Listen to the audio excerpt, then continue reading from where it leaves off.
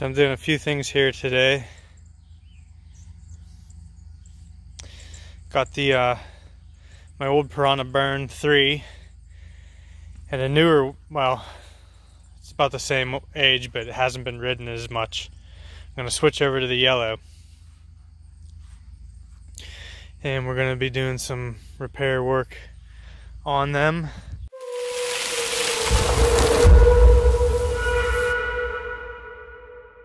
I noticed that I have a piece that fell out of there that I need to re-glue, so I'll show that, clean that up, show that. And then we're gonna size this out for me. So I'll show you what I like to do. A few years ago I built these knee pads, and they're probably the best thing that I've ever done for this boat. So I'm gonna glue new ones into here as well. But yeah, tune-up, boat tune-up. It's a switch over. We're retiring blue. It's been, oh geez, 8 years? Yep, 8 years. But the reason why I got a weld that I always weld, and another one that cracked as well. And she's a little bowed out. You can even see it.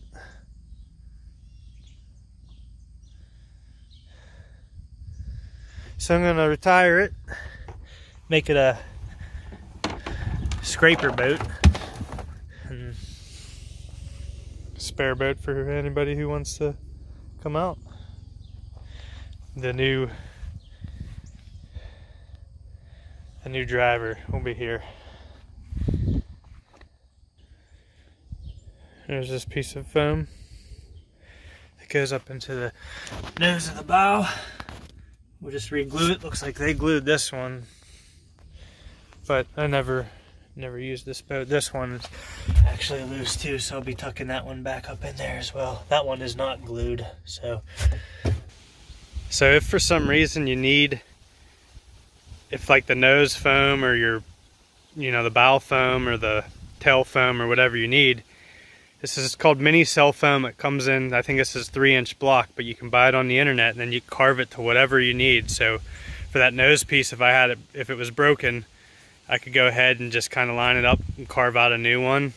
This stuff's also really good to use to build up seats and all other kinds of stuff. So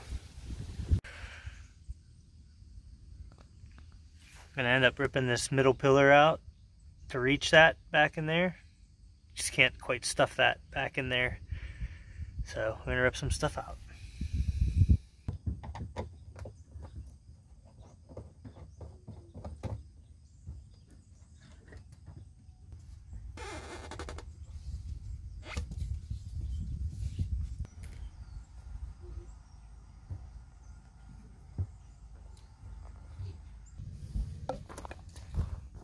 So I got super plastic cleaner, contact cement, some cardboard, a rag. Contact cement's what we use to glue foam to plastic. It holds up pretty well. I'm gonna spray this on the area where I'm gluing, not the whole boat.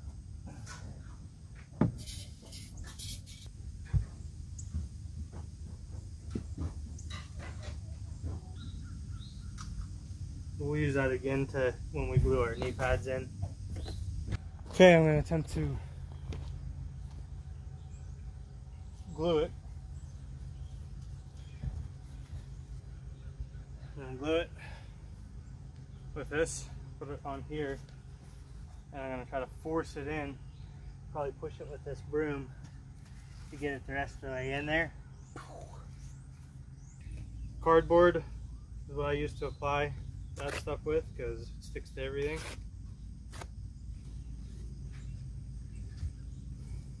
Can't screw this part up.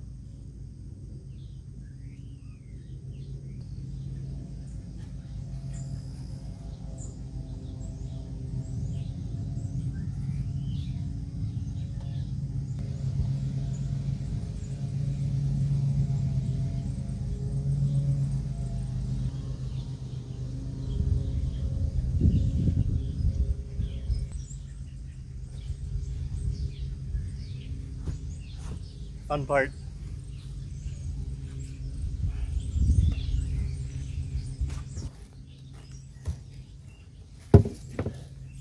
So unbelievably hard. And a little more.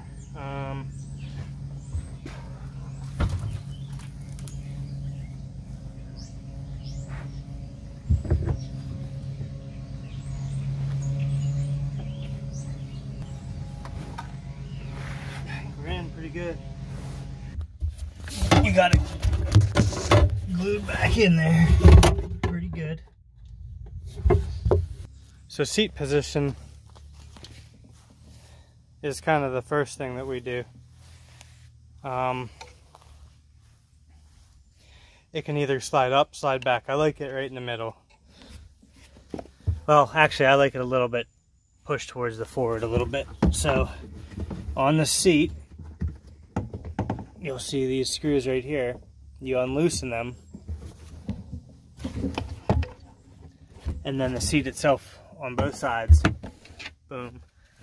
And that one, the seat itself will then slide forward or backward. I have this one already gauged to where I like it, but that's where you would do that. So Pyranha Burn 3s, they came, the original version came with the older seat model, which didn't have a power block in it, so I stuffed some foam up there, but nothing too crazy, nothing too aggressive. I did build the knee pads in this one. I did install the IR backband on this as well. I may trade that out. I'm going to paddle with a stock Piranha tomorrow, see how it feels. Because then this Pyranha Burn 3, it came with the newer seat, the newer style of the seat. So I'm excited to actually really try that out. See, it's contoured a little different in the legs. You have this. Kind of brings it up, and also that has this power block in it now, and I have the medium one in there. So what those are angled, put on the bottom of your seats. They come in 3 sizes. The lowest angle, right? Lowest angle. The highest angle, I believe. I got the medium one there. So it's bringing up the seat on a nice angle. Should be good to go. And this seat is positioned all the way to the front, and it has the same style here. You have to loosen these, and then underneath, and we'll show that in a video a different day. Then you loosen that stuff up, and you can just slide it. In fact, this seat's a lot easier to slide than the older one. You take these out completely. There's a plate that sits under there, and then you can see it up there. You can slide it in, pull the screws out, slide the seat, pop them in, and then screw them back into that plate. So that's a little bit different on these 2 models. So these new seats are a little bit different. They give you 3 mounting holes on the one side and 1 on the other. As you can see, there's 3 and 1 for your adjustment. So however you want your seat position to be. Believe it depends on the size of the block that you're going to be using under here. So I got the medium block on. I'm gonna make sure that it's in the second holes. If it was, the higher block, you just need to adjust your angle accordingly. So that's what those holes are for, is to line up right against these holes here. And then if you need to do forward adjustments on your seating, there's these 2 screws. We would unscrew them, and this just slides up and down, forward or back. I have mine right now pretty much all the way slid forward. But this is how you would adjust that piece there. Let's see if we can get a...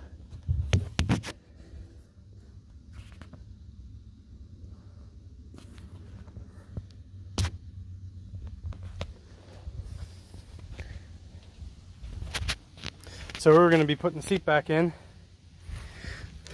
We got the medium block on the seat. That just gets secured with those bungees. So pretty easy to swap out, pretty easy to swap on another one if we want to, but I'm going to go with the medium. So as you can see, that piece is behind the seat piece, and then you can line up the holes accordingly. It looks like it's pretty much set here. So always use stainless steel if you don't have any. This is a plastic nut with a stainless steel screw, so we're just going to put them back in, and then the seat's going to be ready to go. So you adjust this first, and then put your seat block on and screw it back in. Okay, now that that's back in place and you're all adjusted, you can also adjust your thigh grips as well. So these,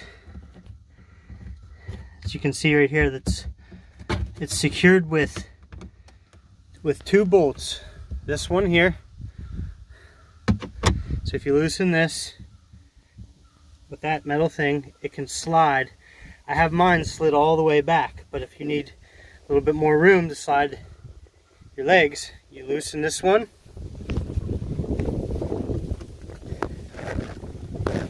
and you loosen that one. It's right under the cockpit, right here. It has the same kind of nut on it that will then allow you just loosen it. It'll allow you to push it forward or push it backwards. But mine's already adjusted, so like I said, I like my seat pretty far up. I'm a smaller guy, so pretty far up. My thigh hook's a little bit back to really stay engaged, but these are your adjustment screws for that. That one there, and then right under the cockpit, the other one. So that's the same for both sides here. But the seat's in, it's back in position. So then the back band for this boat, you can swap these out. Immersion Research makes a really nice one. There's other ones that are out there, but I'm just going to go with the standard right now. And how this works is it's just a strap that goes through the back. Comes standard, and you feed it through under here. There's a little part on the seat then that the strap goes through. So you feed that strap through, and then your tighteners here, they'll go through your D-rings first on your seat before they come up here into the thigh.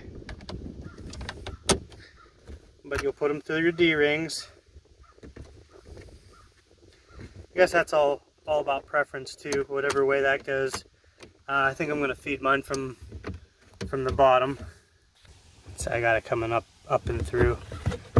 And these actually broke on my other boat, so I had to redo them. So when that happens, you just take the screw out, put a new one in, and then you can kind of turn it so that you can actually turn this one a little bit too so that it's faced the right way, but it's no big deal for me. So just feed them that way, back up into your ratchet system. Same with the other side here. Just make sure there's no tangles in it. Let's go back up through. Through and in.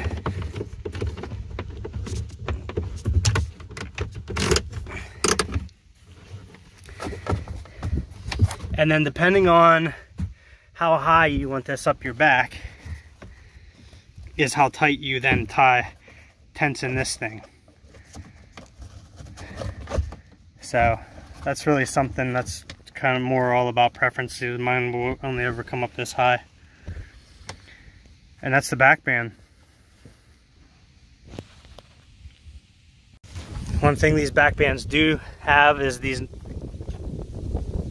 nylon elastic cords that then underneath they got 2 holes back here, and then I have one of these on it, so you can tighten this up as well. This kind of gives you a little bit of memory. You don't want it to go any further, you know, tighten them up a little bit kind of thing. So, and you can find nylon cord pretty much anywhere, or elastic cord. So these hip pads, then once the seat's kind of all sized to where you need it to be, you can size out these hip pads. They disconnect back here. Just pull, loosen, and we'll take one out so you can see what it looks like. But you just loosen these. It's just a strap, tension strap that you pull tight. There's 2 of them.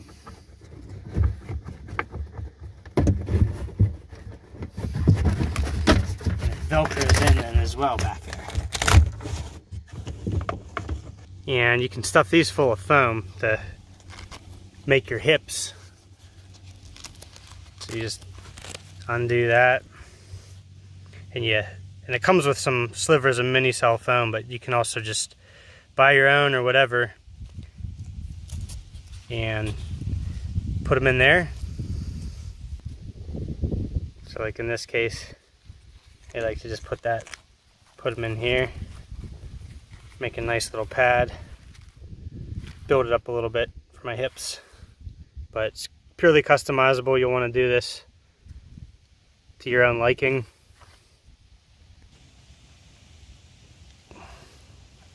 So you're good to go. These are good to go then, ready to go back onto the seat. So when you go to put these back on, just make sure that these straps are, you know, the right way. They're not tangled, anything like that. And it's like an L shape facing your feet. So when you put them in, they're going to go in like that, so that this part up here kind of hugs your hip. So however high up you want them and all that. And then, you know, by adjusting these straps, pull them through a little bit, put them behind, and it's just your standard, you know, locking strap, but you just put it back there, put it back through, and then you'll reach around, you know, and feel for this and put it through and then tighten it up.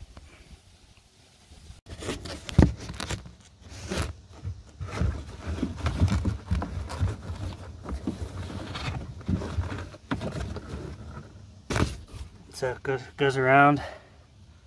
You have this in the hand, comes around your seat, and you just feed it through that little thing right there. Oh, you know, come up through the middle, and then get right back through.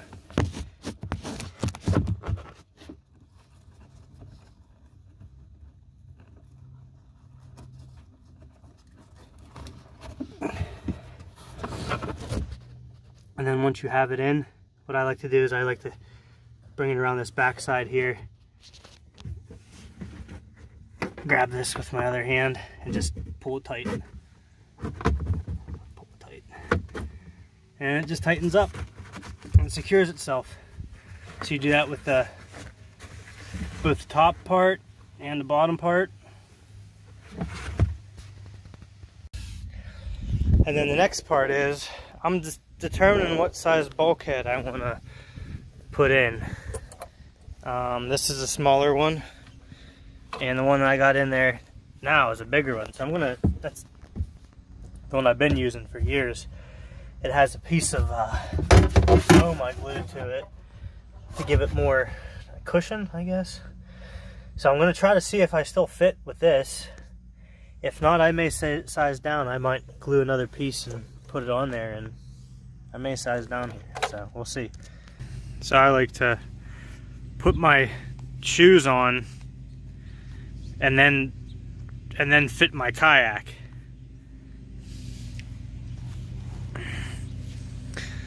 So like whatever you're wearing, and I might even try to put my dry pants on as well to get in there to size it out, is what you really want to do whenever you're outfitting your boat.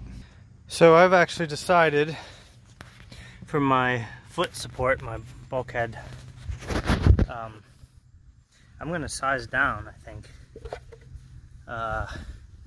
So this is a bigger one that was in my old boat. This is the smaller of them. And Piranha usually sends you some foot sticky back foam or whatever for it. That's what that's for. Actually, it's for this one. I tried this out. This has a slight angle to it. I thought maybe that would be cool with my feet, but it didn't quite fit in there the way that I wanted it to. So I think we're gonna size down to the small one, but I just went and cleaned this off.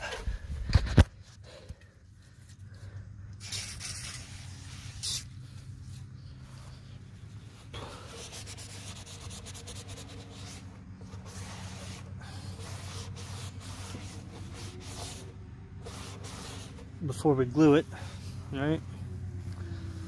Because I am going to put some of that on there too, because those tend to come off with this factory glue. So we'll put some of this on, let it wait, and we'll put that in there. So there we have that. I'm going to let that dry for about an hour.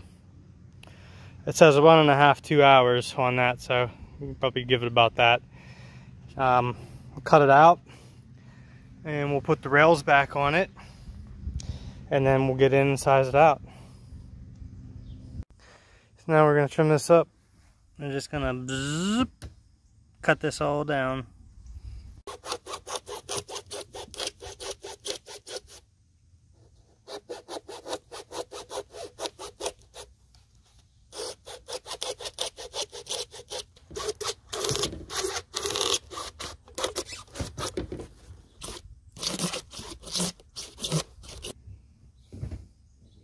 So next you're going to take these apart here, and you're just going to fasten them to the smaller one.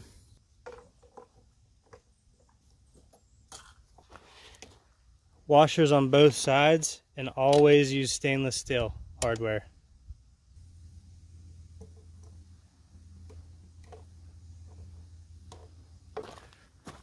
So now that both sides are on, ready to get in and size it up. So the next thing that we do, we put the bulkhead back in. It's in there. I'm going to size it out with my feet now. I'm going to push my feet in. Okay. Get it nice. Figure out where I want to put it. On these screws right here. You line it up. Put the wing nut on. And give it a nice little feel.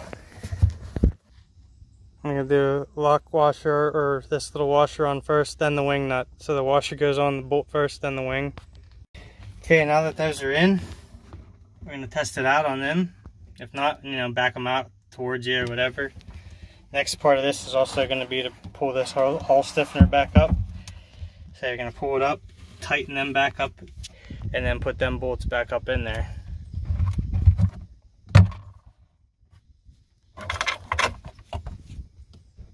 O-ring first, then the black cap, then the screw. That's how those go on. Okay, we're fitting pretty good in here. Ready to rock. I'm going to glue these pads in now. And put them up in there. And that's it. We're gonna let them dry. Bulkhead's in. Everything's glued back. The seat's good to go. This thing's ready to rock come tomorrow. So excited to bring a new old boat back out. So since we talked about the nose stabilizer piece of foam, might as well talk about the back one as well. In the tail of your boat, you have a bigger piece. This one's pretty secure in here. That you can deal, you know, if you have to glue this one back in or whatever, I just wanted you to be aware that there is a back one as well, a tailpiece that comes with it. You can probably order these foams from Pyranha as well, or whatever boat you have. But yeah, that sits in here, and you actually have, it locks into this black piece here, which is called the hull stabilizer. When you rip your seat out and you pull this down, this piece actually slides forward, and you can slide it back into, you know, the tail, or adjust this and all that kind of stuff. When I go to weld my blue boat again, we'll do a full breakdown. But this video, I would say, pretty well covered everything. So you got your seats in, you got your back band, we did our thigh brace real quick. I do have those glued, good to go. The bulkhead is sized out. We went with the small one. And if you look way up there, that is now glued in. So I would say Pyranha Burn 3 is ready to rock and roll. Maybe the last overlooked piece is this drain plug. I've lost a few. So, you know, it goes in, it gets held on here. Either the string might snap, you might smash this off or whatever. So, I don't know, it's wise to tie it up with something onto the back of this so that it doesn't fall off.